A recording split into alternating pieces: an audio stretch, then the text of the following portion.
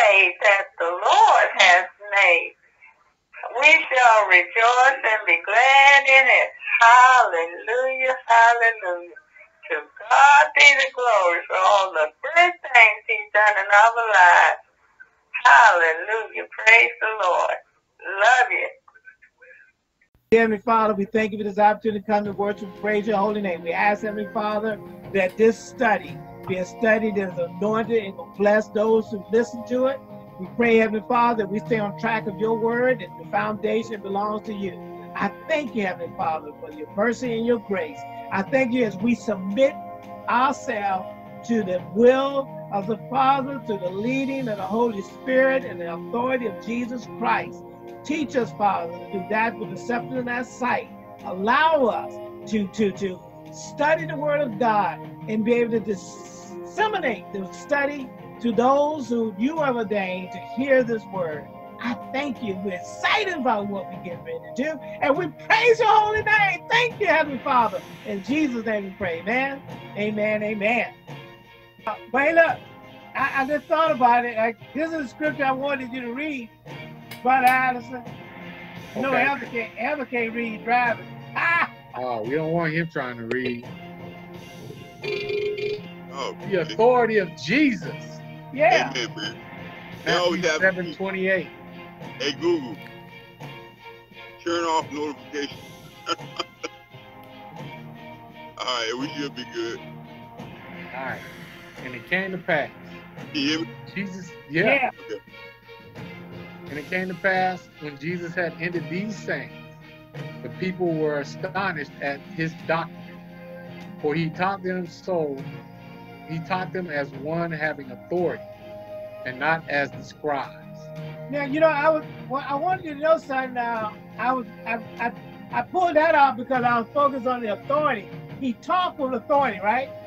But what I was noticing, Brother Addison, was maybe we should have read the whole chapter. Because you know, we want to see what he was talking about, right? I guess we could do that. Yeah, I think you might want to do it. Let me see. I'm gonna put it up. I'm not sharing now, right? No. No. Okay, look. You know, it's amazing because these scribes were their leaders. Yeah. And they had the authority. Yeah.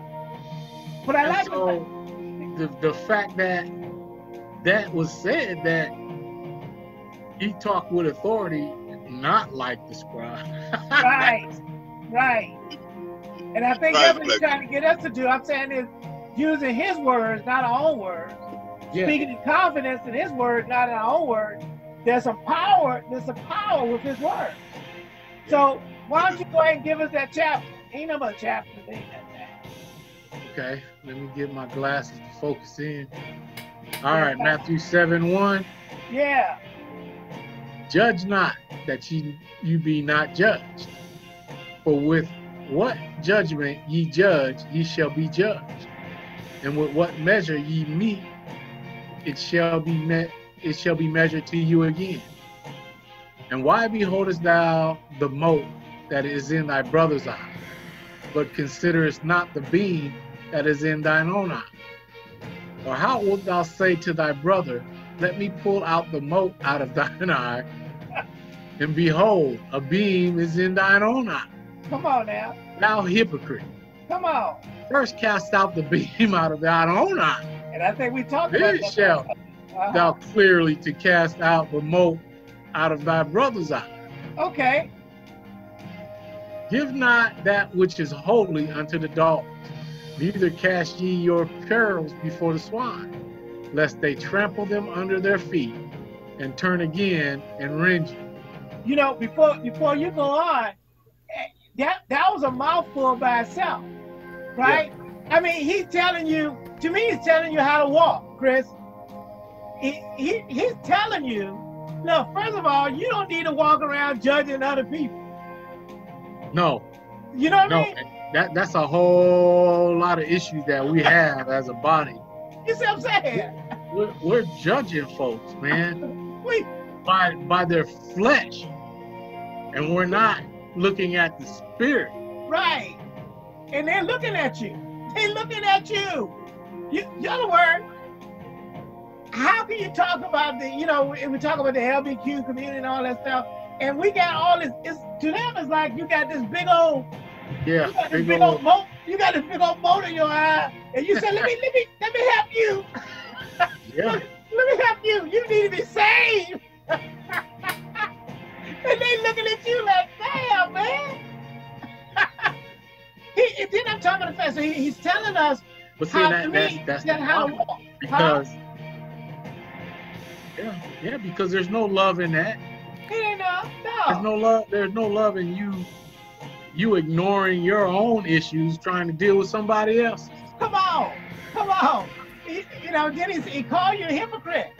Chris, that's what he called you. So anyway, he's trying to say we shouldn't walk as hypocrites. We shouldn't be walking as judgmental people. And at the same time, we shouldn't be trying to Bible thump anybody. No, been there, done that. Because he tells you what happens when you do it on it. He said they'll turn on you. They'll turn on you. I'm just saying is listen to his wisdom, because he wants us to do the same that he did. So now go ahead and tell us what you got after that.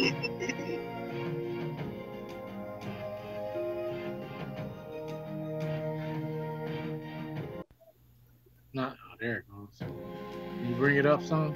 Yeah, 1 second. And you stopped at 7. You know, you went. Matthew 7:7. Okay. Ask, and it shall be given you. Seek, and ye shall find. Knock, and it shall be opened unto you. Come on. For everyone that asks, receive. Okay. And he that seeketh, findeth. What? And to him that knocketh, it shall be opened. Okay. Or what man is there of you, whom of his son ask bread, will he give him a stone? Yes, sir. Or if he ask a fish, will he give him a serpent? Okay. If ye being evil, know how to do, ooh man, I call this evil, Pastor. Come on now. If you then being evil. If ye then being evil, know how to give good gifts unto your children, well, much more shall your Father which is in heaven give good things to them that ask him. Now, and that one he's talking about relationship again, ain't he? Yeah. He's talking about back. Y'all got to get back and understand. You walk. First of all, I'm telling you how to walk. You don't need to judge nobody. You don't need to cast your pearls before swine. Then he's trying to fact is you got to ask. You got to seek so you can get what you want. And then he's telling you who you can get it from. Your Father in heaven. He just said the evil people know how to do it. You need to understand that he's going to do that to you. All right? So I just want to throw that in there 1 second. Because that, apparently even that right there, that had to be astonishing to them. Yeah. Because he was Jehovah. he was never a father to them. Come on now. And he just told them, your Father in heaven. In heaven. He gave an address. Good things to them that ask. Come on, brother. And ask him. Ask him. Ask your Father directly. You ain't got to go to the priest. Hey, look, you ain't got to go to the priest. You ain't got to go to the pastor. You ain't got to go to the president. You ask him. Yeah, I just got a good look at myself. Woo! Because my son asked me for all kinds of stuff, and I always say no.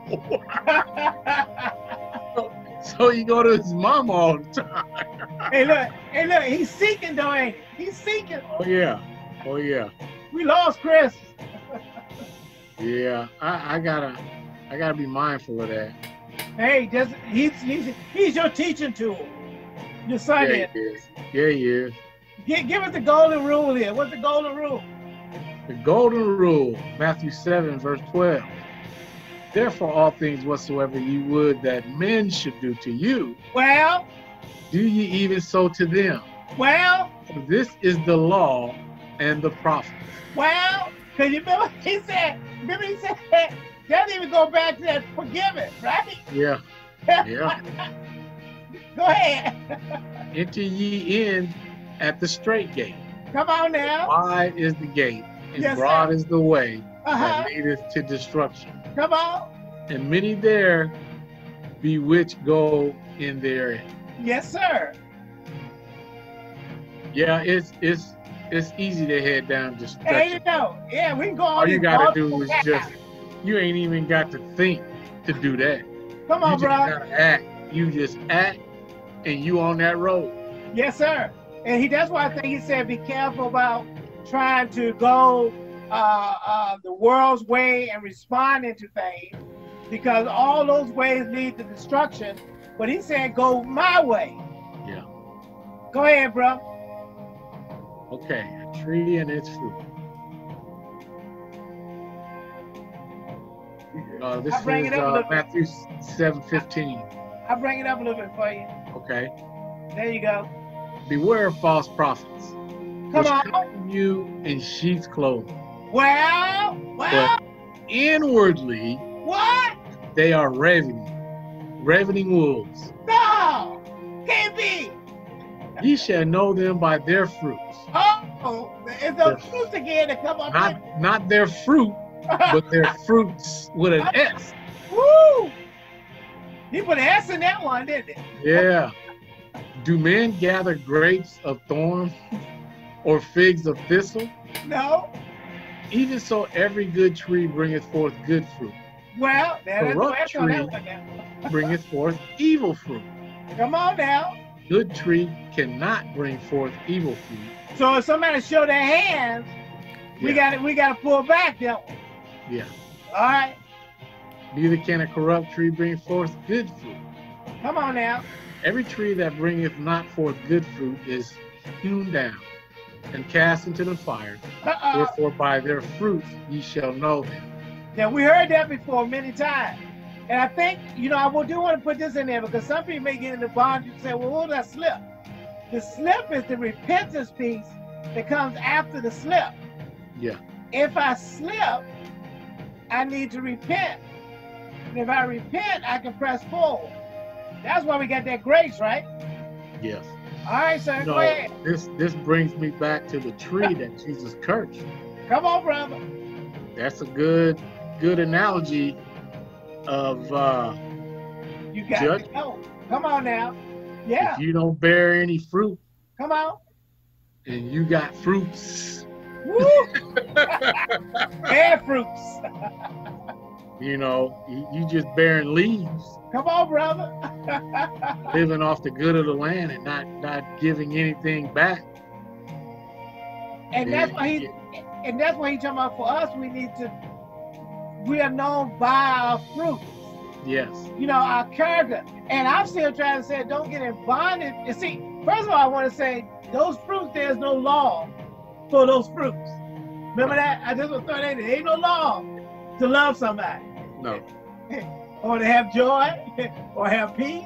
That's not characteristics, behavior. There is no law. Come on, brother. There is no law. There's no law for it, so you're operating out of a different standard of life. If there's no law, there's no sin. Come on, brother.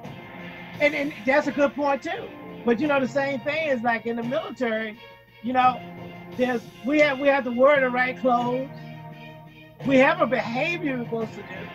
We have a code of conduct we're supposed to follow. But at the same time, you got regulations against not wearing the right uniform, not wearing the right rank. Yeah. And then we talk about going to some of those holiness churches. You gotta operate a certain way. You gotta come to church dressed a certain way. You gotta pray a certain way. Those are behavior. I mean, I just want to throw that in. Those are behavior ones that people try to tell you. Jump up 3 times, spin around a couple of times. Those are called behaviors. Yeah. This one called characteristics. So now what you finish reading it, because let me correct what I said. Okay. I said, where there's no law, there's no sin. That's not true. Where there's no law, sin's not imputed. Yes, sir. So Yes, there's sir. a difference. I can't say there's no sin. Come on, There man. is sin. Right. It's just not imputed. Imputed. Yes, I sir. had to correct that. That was wearing on my spirit. And you know, and it's funny.